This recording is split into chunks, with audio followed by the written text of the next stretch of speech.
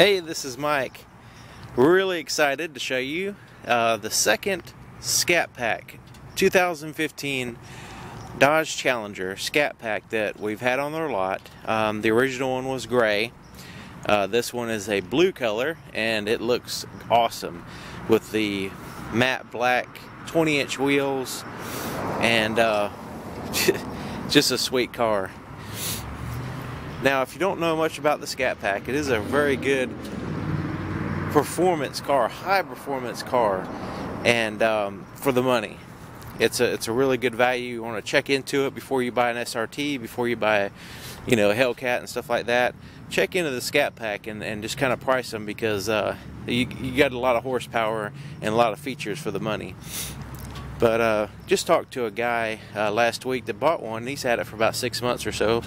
And he loves it. I mean, he just absolutely loves it. He says there's absolutely no weak spot on it at all as far as the performance and the handling and everything. He just absolutely likes it. And he actually takes it to a strip and races it and stuff too. So, but anyways, let's take a look at it. Now, this is the first time I've seen these matte black wheels here, and they have pretty interesting design, and you can see that the 4-piston Brembo brakes are black. They're not they're not colored red or anything like that, so they kind of blend in to the black wheels. Some people may like that or maybe not. You see it has a slotted you can see it's got the slotted discs in there. It's got the little B flying there with a 6.4 badge, Scat Pack badge. And I'm trying out a camera. I've only used it one time before. I'm trying also out for the first time a camera stabilizer. So let me know what you think. It's one I've just kind of custom made myself, and it's kind of similar to the one I had before, but this one's a little bit, I think it's going to be a little bit better. So just let me know about the shakiness or the lack of in the video. So here's the front, which is a huge improvement to me on the 2015s with the way these cars look, especially at night with the halo. Matter of fact, camera might be a little shaky now because I'm only holding it with one hand, but here's the key. I'm going to go ahead and start it up.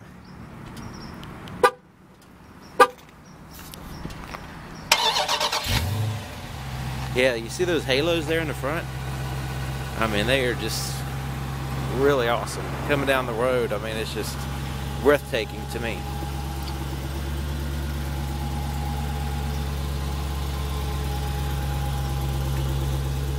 And the sound of this vehicle sounds better than the Hellcat to me because it has a good rumble, but without the skull cracking, the loud pipes. Check out the tail lights too. Really good job of kind of imitating the old, I think it's a 71 or 72 Challenger.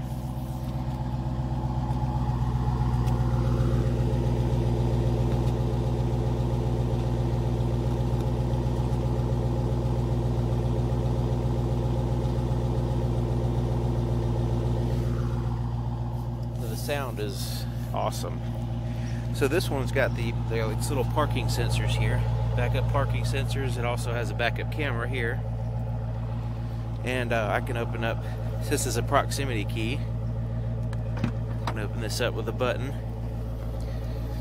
I can also open it by using the key. But we've got a pretty good amount of space back here,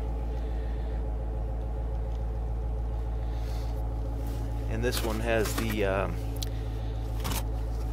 battery back here, and also it doesn't have a spare tire, but it does have an air pump there with some sealant.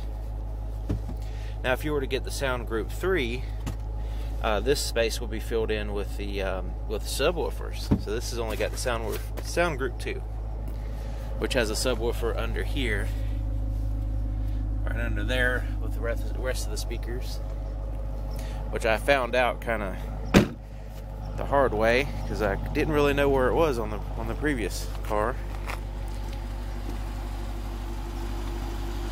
There's the fuel door. Now this one has a special suspension too, the Bilstein suspension, like struts or whatever you call them, shocks. And so I mean, it has a really good handle to it, big tires, big wheels. Now this one has the proximity key, and I can lock it and I can also relock it, unlock it here and then relock it there. So that's has like, it senses your hand and also the key and opens up. Here's the inside of the door. You got like a little storage pocket there, bottle holder there. There's your door handle. This one has the Alpine sound system, which is the Sound Group 2. There's your door lock controls and side mirrors. It does have heated side mirrors, and also, you see that little triangle there? That is the blind spot detector. Power seat here in the front. Kind of half power seat. You still have to use this to adjust your back of the seat. It's got the RT embroidered in the suede here in the center, and then it's got the leather on the outside. And the suede is actually perforated. I don't know if you can see that. Now this seat goes forward. I'm going to show you, not a whole lot of room there in the back. I don't know if you can see, it's a little dark. It's cold outside too. But there's the back seat. It's kind of, you know, you can put somebody back there, but it's not as comfortable as the front. The front's got plenty of room. Automatic headlights. You got your dimmer switches there. There's your another trunk release there. Now I'm going to hop in. It is cold. It says it's 51 degrees there, but it feels colder than that. Maybe the wind or something, I'm not sure. But here's the steering wheel. It's a leather wrap steering wheel. And so it has, I mean, the same buttons you would see on the other vehicles. It's got the cruise control. It has, you know, you can change that menu system there, which I'll show you. Voice recognition, Bluetooth phone, answer and receive and send calls there. And it does have the paddle shifters, which is pretty cool. You can shift through the gears. Now the guy that bought the other one said he really enjoys the paddle shifters, and that's what he uses almost when he really wants to get sporty. That's what he uses all the time. Alright, so let me adjust these things here. Okay, it's not quite dark enough to show you the backlit buttons here, which I'll show you at a night video or whatever. But there's the gauges. Now let me just kind of cycle through. First up, before I need to go any further, I need to push this button, and that'll kind of turn everything on. But right now it's showing the speedometer there in the middle, and I'm going to use these buttons here to kind of adjust that. And so let's see here. I'm going to scroll down. And this is the vehicle info screen. I'm going to scroll through just so you can see the different information that you can get. It's a lot of stuff, so I'm going to go fast. Engine power gives you the real-time power. That's pretty cool. Wish I could drive this car, but it's not mine, and it's, you know, not allowed to drive cars that are not mine. So I do have the, you know, I am allowed to do the video, and but as far as driving the cars around, I wish I could do that, but I cannot. Scroll down, performance. This is some cool stuff here. Reaction time, like 0 to 60 miles per hour timer, and then you got a 0 to 100 miles per hour timer, 1/8 mile timer, quarter mile, braking distance, G-forces when you're going around curves or whatever, or taking off or stopping. Peak G-forces, it shows you what the vehicles has already. Lap timer, lap history, and top speed so far only 56 miles per hour. So you know, that's kind of the reason why they don't want anybody driving it, because they want the customer to experience the vehicle first, because it's theirs, they paid for it. So let me scroll down. Fuel economy, this will give you an average in a real time. Trip info will give you the miles and the miles per gallon and the time. This is just telling you what the radio's doing. Any stored messages will be there, and you can set up the screen there if you want to set up different things on the corners there. And then back to the speedometer. So that's the first screen. I mean, it's got two screens here. This is the other one. This is the radio and stuff. Now icons are hopefully you can see it's a little bit dark. Let me see if I can. I know I'm showing you a screen, but just kind of when I point at stuff, I want you to be able to see. This is the radio. These are your icons across the bottom. Radio, a satellite radio. Media, this is where you will, like you have an auxiliary USB SD card, and also the Bluetooth. You can play music through those sources. Controls, heated seat, ventilated seats, heated steering wheel. I'm going to turn that on right now. Climate control. This is where you can adjust your climate. You know, let me go ahead and turn it on so you can see what it looks like. I don't want all that fan blowing, but to give you an idea, you can sync it or you can, you know, have independent. It's just like the other Dodge vehicles and Ram trucks. It's the Uconnect system, 8.4.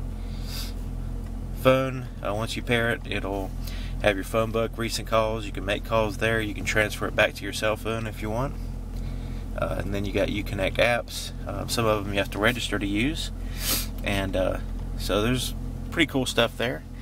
Now, pushing this button down here, the Super Track Pack, will kind of pop up one of the Uconnect apps, and that is the performance pages. And it has a launch control. I'm not going to activate it, but basically you can set it to launch at a certain RPMs.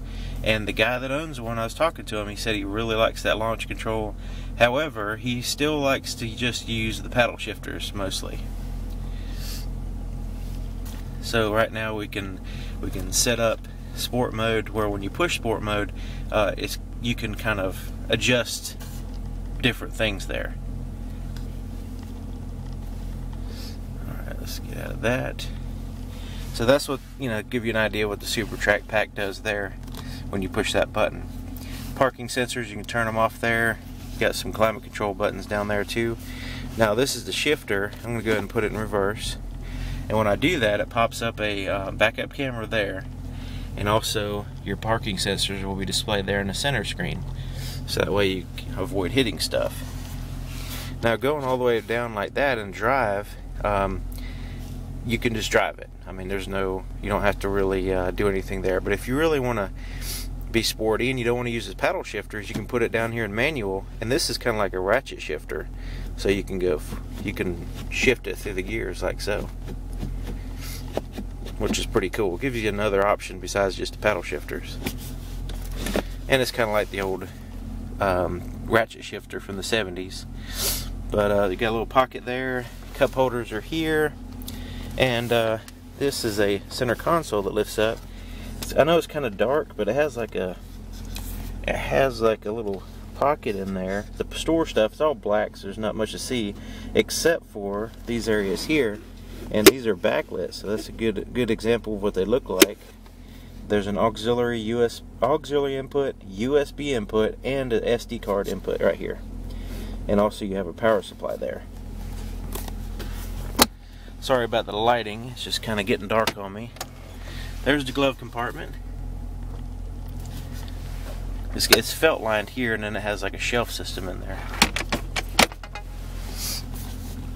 Up here, this is your rearview mirror, and it has an assist button, and that's for roadside assistance, or just pretty much to register your Uconnect apps, or pretty much anything. 911, if you push that button, even if you don't have a cell phone paired, it will call 911, and it will like give you like 10 seconds on the screen to opt out in case you accidentally push it, but it will actually dial 911. This car has its own cell connection. Up here, the tap lights like I have on there. Garage door controls are here. Got a place to put your sunglasses here. I know it's so dark, but it has like a little felt lining there, because you gotta look cool when you're driving your cool car. The visor has a mirror and lights. Same thing on that side. Now, what's cool about the visors, I wish mine had this, is this little thing that slides out that kind of blocks the little space where the sun usually peeks through. Alright, and you see the quality of this vehicle is insane. I mean, it's really high quality. The seats are super comfortable. They kind of bolster around your body. And let me see if I can turn this light on. Well, maybe you can see that. very comfortable and warm. I got the heated seat on now. Heated steering wheel, man, if you ever get a chance to check one of those out. If you don't have one in your vehicle, if you get one, you'll be spoiled. You always have to have that. In the wintertime, it's a must, this heated steering wheel, or the heated seats for that matter. Alright, so let's take a look underneath the hood and look at that 6.4 liter. Now this one has you can check out those pedals too. This one has an 8-speed, TorqueFlite 8-speed. Matter of fact, I'll just show you the window sticker. There's lots of stuff that I'll probably go over too fast. But this has a TorqueFlite 8-speed transmission, and everybody says how awesome it is. It shifts faster than you can manually do with like a manual transmission. But just to give you an idea of what's going on there on the window sticker, this is the optional equipment here. So some of this stuff will be replaced by this. Anyway, let's take a look under the hood. The 8-speed transmission, the 6.4 liter HEMI SRT engine. Oh yeah. Powered by SRT 6.4. And it's like the engine block looks like it's painted in there too. I don't know if you can see, it's like an orange paint or something.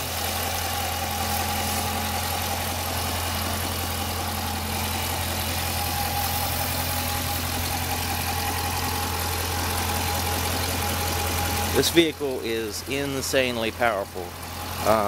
It is awesome. So, and let's hear the mufflers again. Hear the exhaust.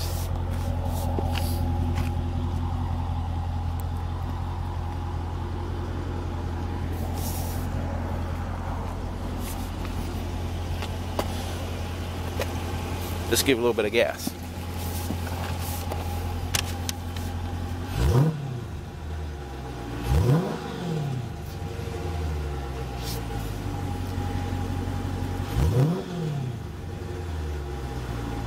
Has a good rumble to it, but it's not like cracking your ears or anything. But anyways, there it is, 2015 Dodge Challenger Scat Pack, one of my favorite vehicles of all time. Love the way it's like a true muscle car that's actually made today. It's amazing. But anyway, if you have any questions or anything, leave it in the comments, and I'll be glad to help you as much as I can. And if you have anything to add, last time I just completely my ignorance was shining through like the sun. There was a bunch of stuff that I wasn't aware of with the Scat Pack, and a lot of people helped me out with that. So hey, if I'm getting some stuff wrong, or if I'm going over stuff and I'm missing over stuff, please let me know. I'd really appreciate it. Always trying to improve, and I'll see you next time. Thanks.